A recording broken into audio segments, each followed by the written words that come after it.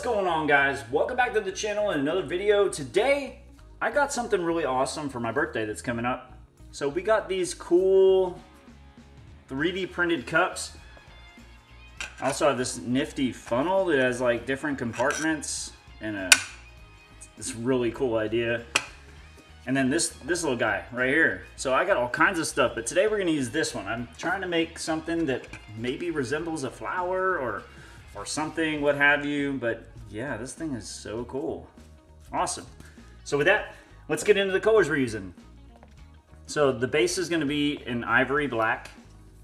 And then these are the colors that I'm gonna be layering in the little, I don't even know what it's called. Compartment cup, I guess. I don't. It ain't a split cup, but yeah. So this is mixed. All my colors are mixed, and the base is 5 parts Floetrol, 1 part paint. In the colors, there is 1 to 2 drops of silicone. Those cups are 3-ounce cups. I'm gonna do what I normally do. Put a little spot in the middle, because I definitely don't want the silicone to touch the canvas. I have no idea how this is gonna turn out. I don't even know a good way to put paint in this cup, so we're just gonna do this. Pink. And I'm gonna put a spot of yellow in the middle. And then we're gonna do some white. Now I'm wondering if if these colors are gonna like kind of mix since they're traveling off the side. Maybe if I used a little dropper or something. I don't know. All right, so we got yellow. Let's put some white. Because I want to have a white between the blue and the yellow, because I don't want too many greens. All right, and then we're gonna do like a baby blue, and then see how it ends up.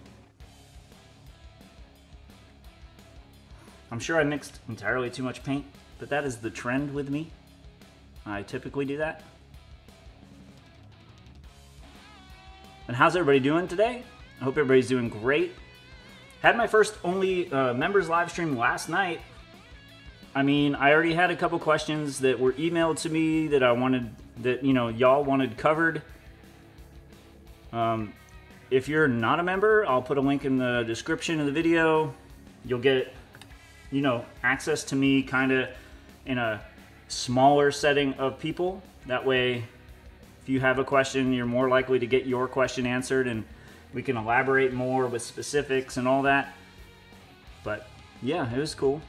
So I answered as many questions as I could, and it was pretty cool. So, ooh, missed the cup. Can't talk and pour paint at the same time, Johnny? How are you struggling?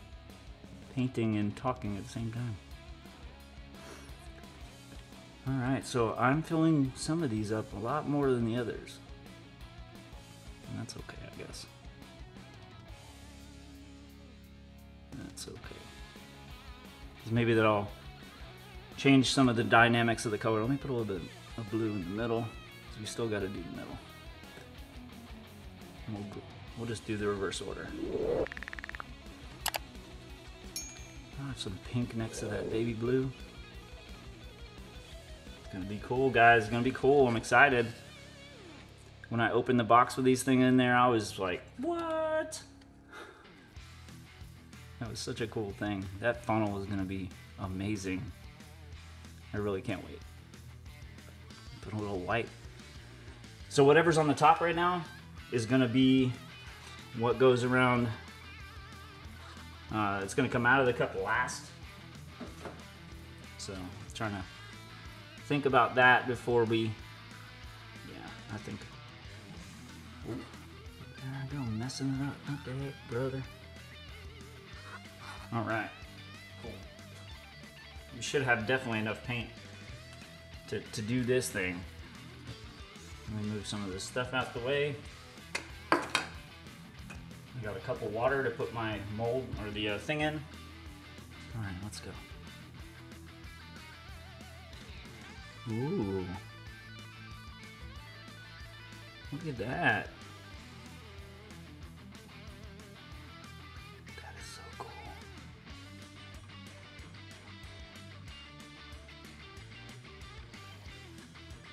All right, right into the water you go.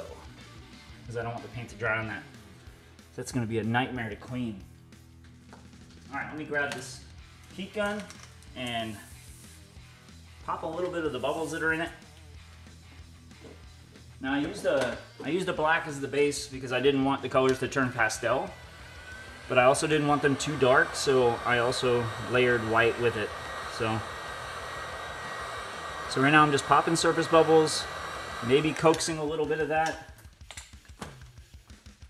silicone to the surface. I think we're good. I think there's enough here to where when I do spread it, it won't start rolling under. This is awesome. Whoa. Okay, so this did some really wicked looking stuff.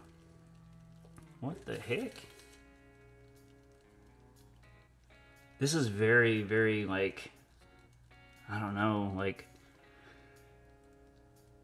fantasy, kind of like a portal. That little spin that I did at the end really kind of like added some cool effects to the center. Let me hit this thing one more again with the heat gun. Now that we spread out those layers, we thinned out the paint.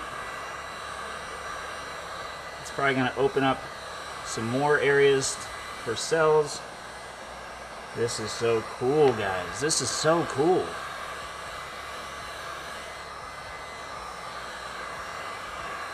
I am going to be reaching out to that company that got the cups from and see if I can get you guys like a discount code or a link.